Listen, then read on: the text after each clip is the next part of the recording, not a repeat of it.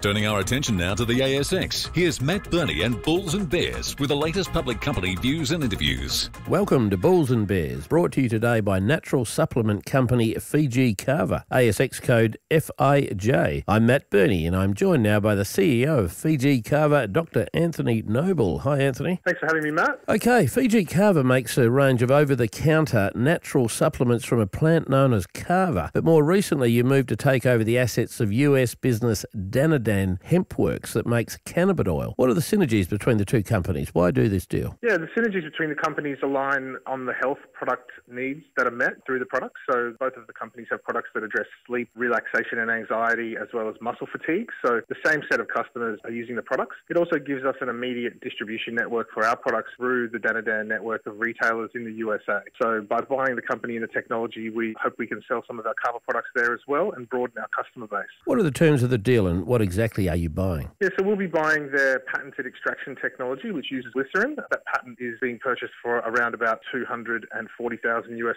and then we're buying the asset business as well, which are around $235,000, which includes an extraction plant in Portland, Oregon, and some inventory and intellectual property and trademarks. You also recently appointed a company by the name of Network Nutrition as a distributor in the USA for your kava-based natural supplements. How big is that company and what sort of distribution network do they have in the US? Yeah, Network Nutrition will be selling our medicinal extracts in the US as well as our drinking kava products, which are also just been announced to possibly be legal in Australia next year, which is a big market for us. Network Nutrition is part of the IMCD group, which is a Dutch multinational valued with a market cap around about 10 billion. So a very big company with a very big distribution footprint. Have you placed any minimum order requirements on Network Nutrition as part of that distribution deal? Yeah, that's right. There's a $500,000 minimum this year, $1 million next year and 1.5 in the third year. So $3 million in minimum sales targets over the first 3 years. Fiji Kava listed in 2018. What has your revenue growth been since then? We've had good revenue growth, over 50% year on year. We did $1.17 million this year off a $700,000 base in 2019. Dr. Anthony Noble from Fiji Kava, thanks for joining me on Bulls and Bears today. And remember, we're only here to give you information, not advice, which you should of course seek independently. I'm Matt Birney and this is Bulls and Bears. For more public company CEO interviews, go to the Money page on the 6PR, 2GB and 3AW websites